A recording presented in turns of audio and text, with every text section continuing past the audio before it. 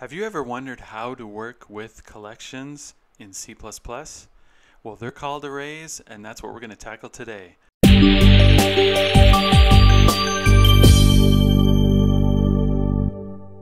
Wazoo here, back with another episode in our crash course in C++. And today we'll be talking about arrays. Let's get going. So arrays in C++ are, it's easier to think of them as a collection of items that you want to work with. So they're very useful when we want to work with a bunch of the same thing. So for example, students registered in a class, or perhaps books in a bookstore. That's the other common example. In C++, the big giveaway that you're working with an array is the square brackets, the open and closed square brackets. Those are used to denote that you're working within an array. We reference or point to a specific item by using its index into the array.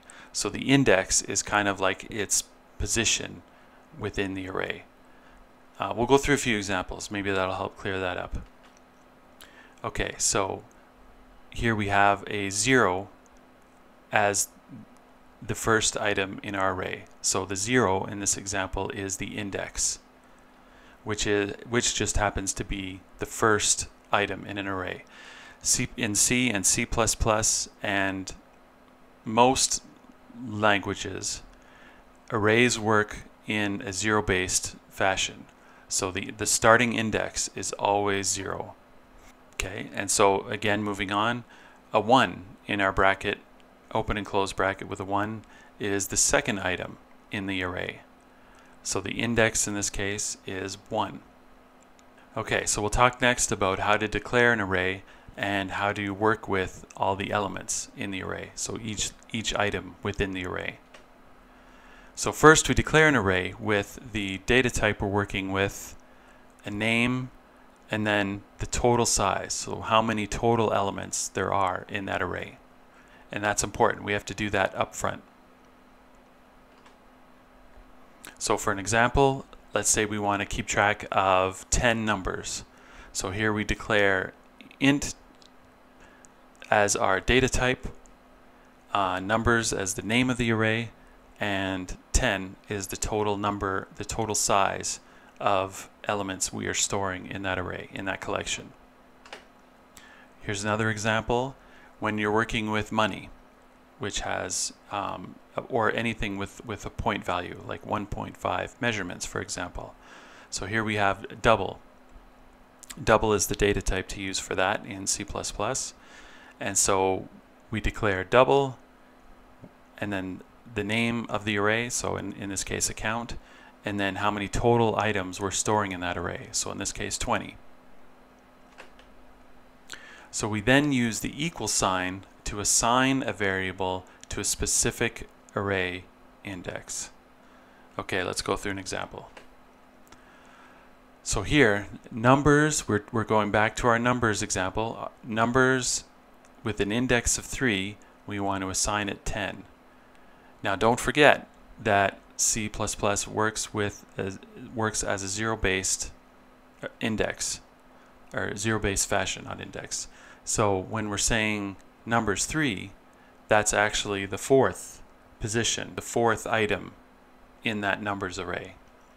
Okay, let's do another example. Okay, let's look at our account array of doubles.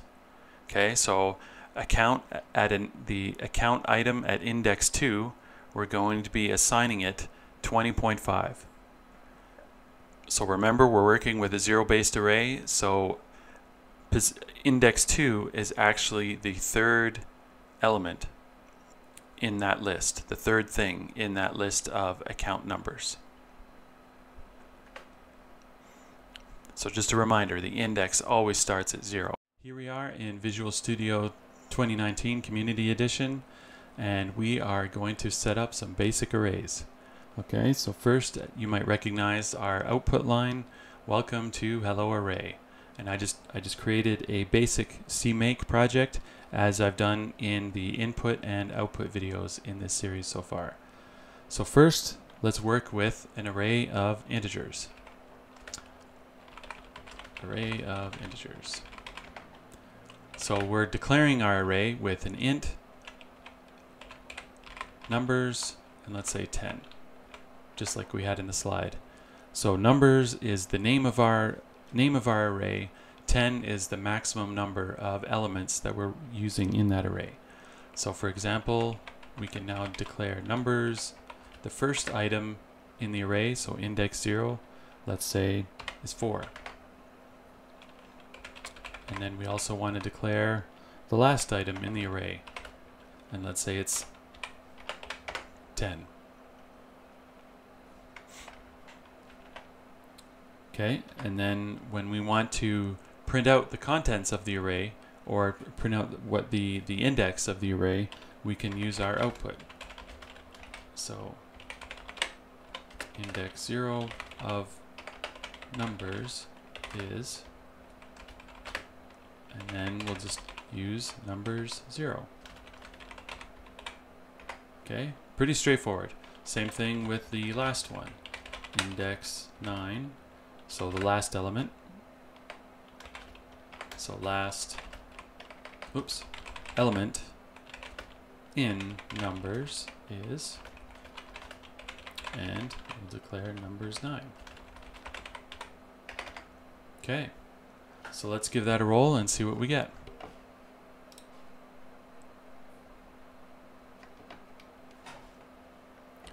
Okay, let's blow that up a bit. So here we go. Welcome to Hello Array. Index 0 of numbers is 4, and the last element in numbers is 10. Okay, cool. Okay, so let's go through another way. We can, C++ lets you initialize your array somewhat with the declaration. So let's try again. So let's try int more numbers, and let's just say let's just say 2. We can store a maximum of 2 numbers in this next array. So what we can do is actually right away with squiggly brackets define the 2 numbers that are in this array. So 1, 2, for example. Okay, and then let's see what happens. So index 0 of more numbers is more numbers 0. Oops, keep doing that. End of line. Okay, and then the index 1, so the last index of more numbers is more numbers 1.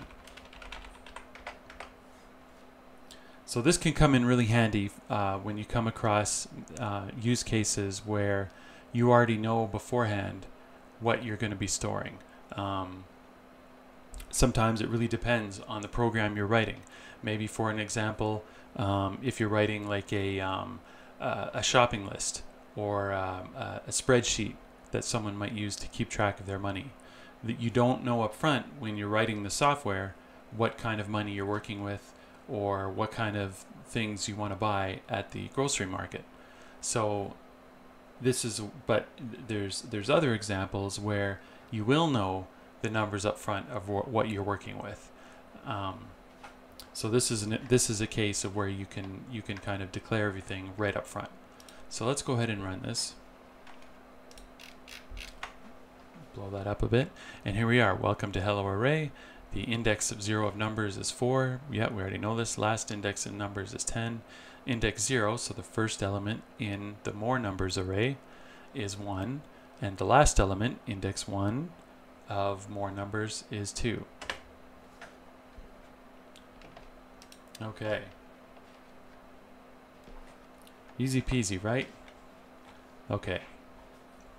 Let's go through some more examples. That's the only way to learn this. Okay. So let's keep track of some money, for example. Okay, so we've got money. We're declaring an array of 2 elements called money, which is tracking doubles. Okay, so let's see, money 0 the first item in our money array, let's give it 10.5. Well, you know what? We had a really good month. Let's say 1,000. 1,050. Why not? And then the last element in our money array, let's say, oh, I don't know. Let's say that's maybe the first element is January, and the last, this index we're working with is something like February. February is usually a tougher month. Let's say 500. Okay. So now again, we can see out with the same, we can output the same way we've done with our previous two index arrays. So let's say index 0 of our money array is money 0. Okay. That sounds like it's going to do the trick. Let's run it just to be sure. Okay, let's zoom in. Okay, here we go. Index 0 of more numbers is 1, which we already know. Index 1 of more numbers is 2, which we know. And now index 0, so the first element of money, is 1,000.5. Cool. Okay. Let's see. So now let's talk about how to work with sometimes you want to work with a specific index within an array and then reassign it back to that same index. So let's say, for an example, let's work with our money. Okay, so we have money 0 is 1,000.5. And let's say, for example, we want to, we made a mistake and we forgot that we want to multiply the amount of money by 3. But it should return, it should then be stored, the result of that equation should then be stored back into that first element index. Okay, so here, for example, we've got money 0 equals money 0 times, did I say 3,000? 3, I think I said 3. Okay, so let's slowly go through this. We're taking the money, the element that's in the 0 index of the money array, we're multiplying that by 3, let's say 3.5. We're multiplying that by 3.5, and then we're storing that result back into the first index of that money array. So now let's see what that becomes. So index 0 of money is now money 0. And let's run this and see what we get. Okay, so index 0 of money is 1,000.5, and now index 0 of money is 3,501.75 because we multiplied 1,000 by 3.5. Cool. So let's do the same thing with our numbers array. Okay, you know what? Let's do the same thing with our more numbers. Why not? So more numbers. Why don't we take the sum of the first two indexes and then replace the first, or replace the last index with that. I don't know why we would want to do that, but let's give it a shot. Okay, so more numbers has 2 elements, so the last one in the array equals, okay, and let's say we want to take the first index, so more numbers at index 0, and we want to add it to more numbers of index 1. And then once again, we want to store the result back into more numbers index 1. Okay, and then let's output that. So index 1 of more numbers is now more numbers 1.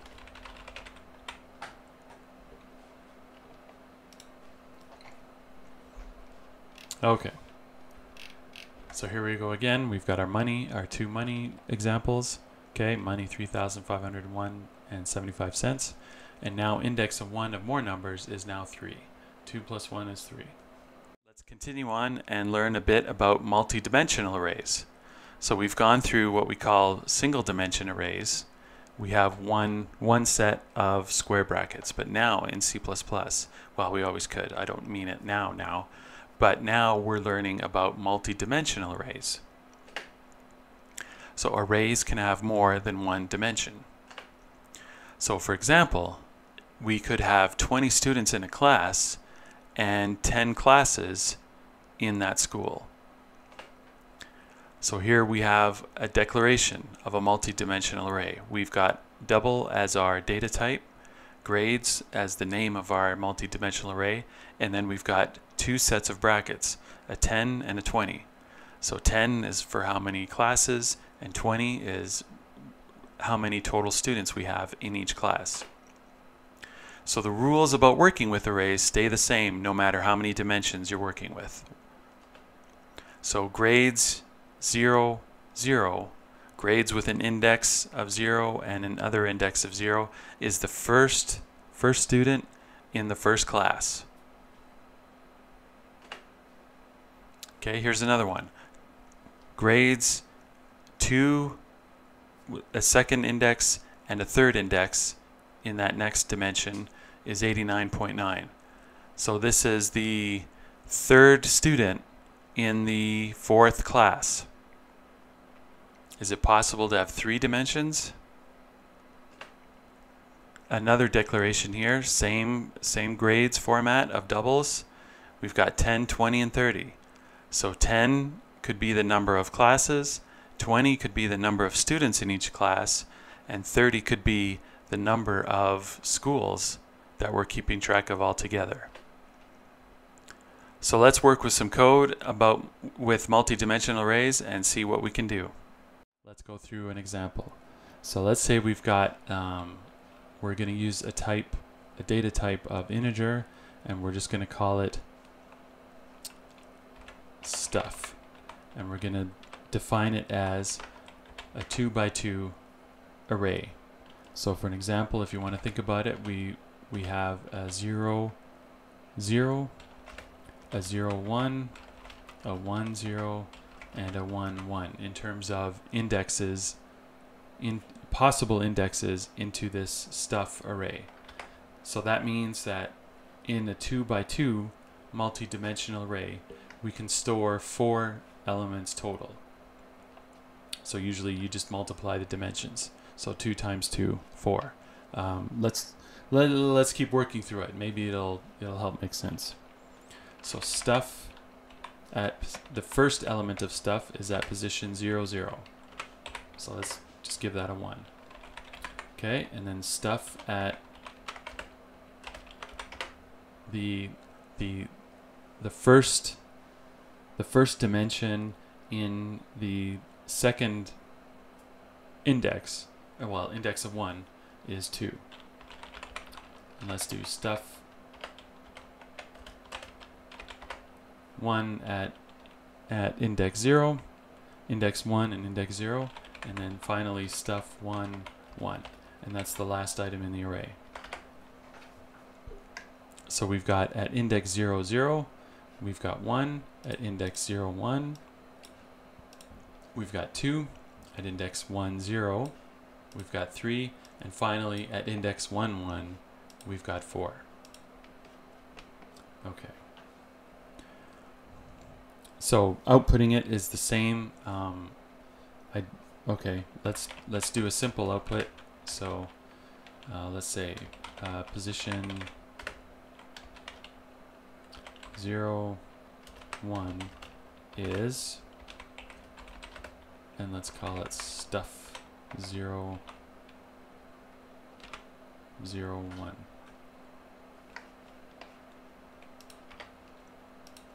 Okay, and then end line. Presto. And let's run this. Okay. So position 0, 1 is 2. Thanks everyone for tuning into this episode of Crash Course in C++, learning about arrays. My name is Wazoo. If you liked what you saw, give it a like. It'll help the YouTube algorithm expose this video to more people.